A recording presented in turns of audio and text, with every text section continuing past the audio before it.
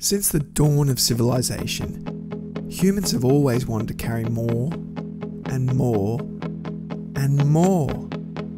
More stuff, more things, more people, more everything. So much, in fact, that we would often become dangerously overloaded.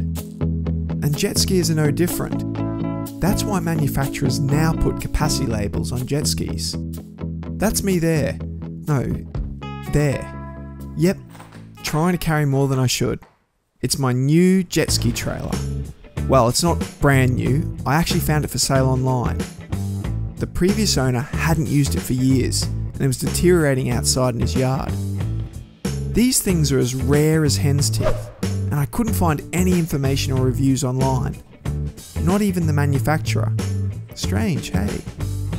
It's designed to solve the biggest limitation of jet skis: storage space. And at 5 feet long and 3.5 feet wide, it's got heaps of cargo room, yet still fits inside the car. Just. I got it home and cleaned it up. It's made of moulded plastic, which can take a beating, and it's a lot more durable than fiberglass.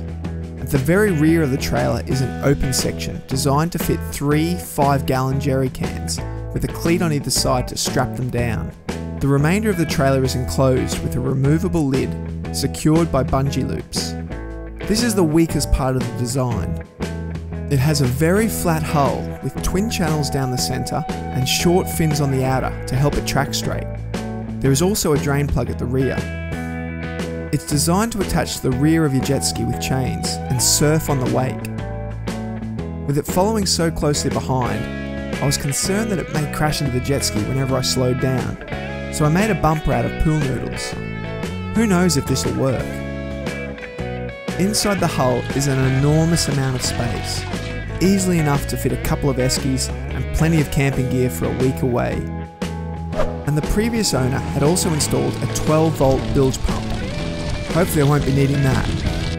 Unfortunately, the lid was slightly warped and didn't fit particularly well, so I reseated it and replaced the hatch seal tape.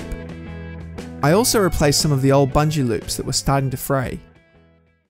Well, all that's left now is to name her. If you have any suggestions, let me know in the comments below. In the next video, we'll find out how seaworthy she is, and if I've just got myself a new anchor. Hang in there, and I'll see you next time.